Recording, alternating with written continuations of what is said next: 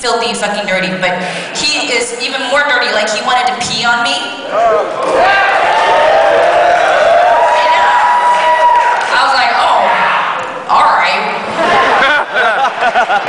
Because he's so hot, you know, like, well, you can shit on me, it's fine, you're that fine, you know, if you're that hot, that's fine. No, he wanted to pee on me, and it was just, some of it got in my mouth, and it was real salty. Does this have MSG in it? Because that really wakes up the flavor, doesn't it? It was real Kiko Man, like, can I have the kind with the green top? I get fucked all the time, like, all the time. I know that it may not seem like completely like that, I see, because I look kind of like a substitute teacher, but I really do. I get fucked constantly because I think lately, really because of texting, the advent of text messaging has become, it's a sexualized thing. It's so easy to get fucked if you're texting somebody. You know, you send them a hot text and their phone vibrates and there's just something erotic about that. And I'm all for sexy texting or sexting. Just a word of advice. Check the number. Check the number, because the guy that I'm fucking, his number is right next to my mom's number in my phone, and so I'm texting him. Oh, I fucking need to come so bad right now. Then my mom calls me. I'm so excited that you're coming.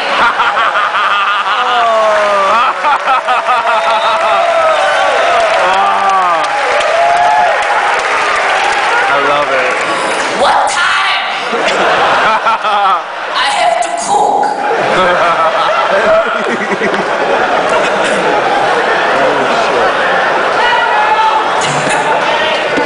My mom and I are in a fight.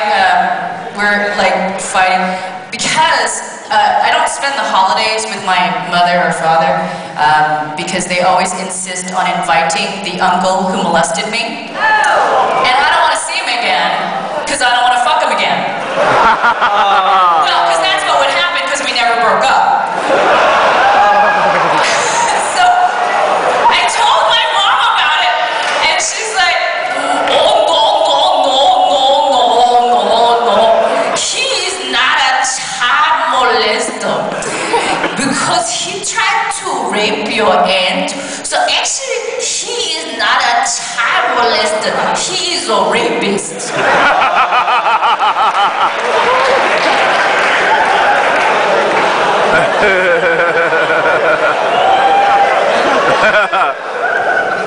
But my mom and I go out all the time, and we're like always out and walking around, and she always holds my hand, like all the time. Like I'm gonna get abducted or something. She always holds my hand. Always holds my hand, unless we're in a gay neighborhood. Then she won't hold my hand, because maybe they will think that we are gay. And you're the best I could do.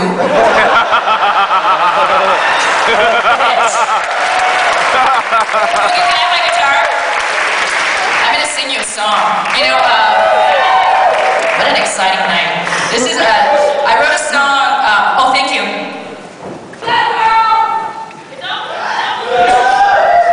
Okay, we're almost done in a second. We'll be able to get high in a minute.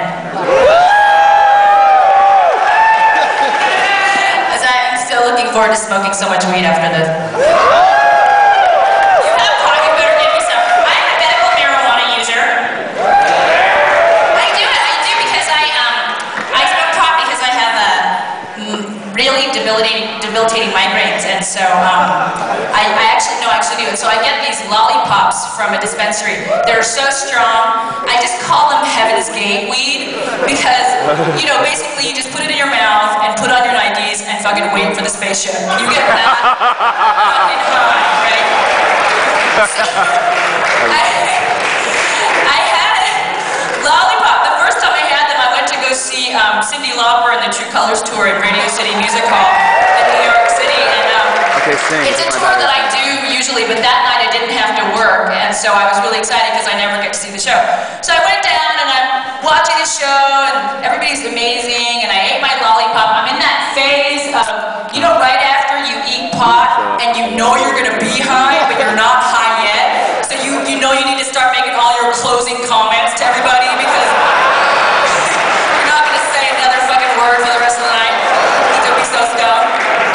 So I ate the lollipop, and then Cyndi Lauper comes over to me and she goes, "Oh my God, I can't believe you're here. You should do comedy. Why don't you go on like 20 minutes, do like half an hour, and your best comedy. There's like sit down some people, do like half an hour. Why don't you go on and do like half an hour? Why don't you go on and do like half? Why don't you go on and do like half? Why don't you go on and do like half? And I have no idea what happened.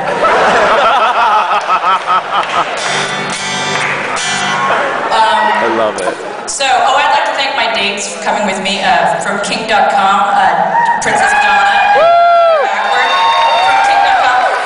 I actually, in order to get a free password to their website, I wrote them a song. Because I'm so fucking cheap, you know. I love porn, but I can't fucking pay recurring charges.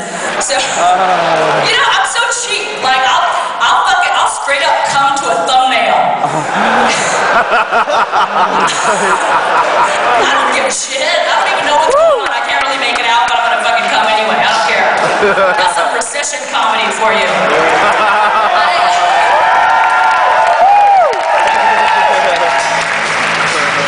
So anyway, this week I met Ricky Sinz. Congratulations, Ricky!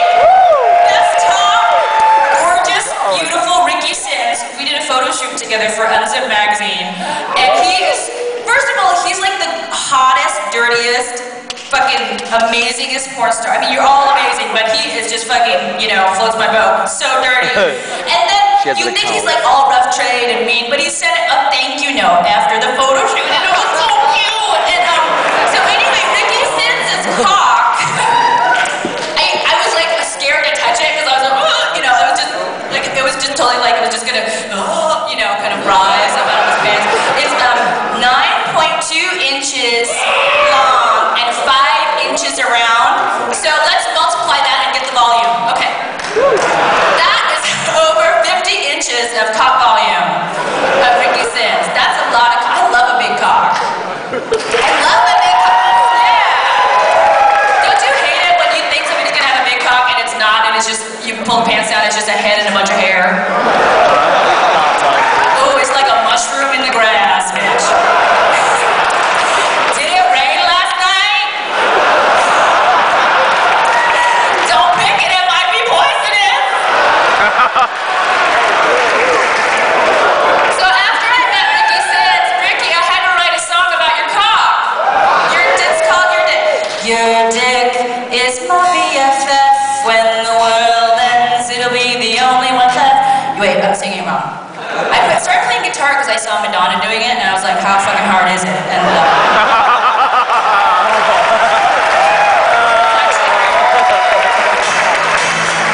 your dick is my BFF. When the world ends, it will be the only one left. Your dick, your dick.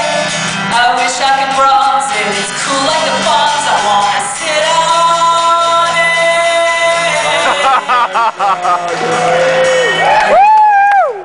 Your dick and me, friends till the end, or a friend in my end. Your dick splits the weed from the chaff. It's like a giraffe, especially the neck part. Your dick, so big I could hug it with both arms, like a koala bear. Fall asleep. Your dick can be seen from the moon. It's like a harpoon. Talk about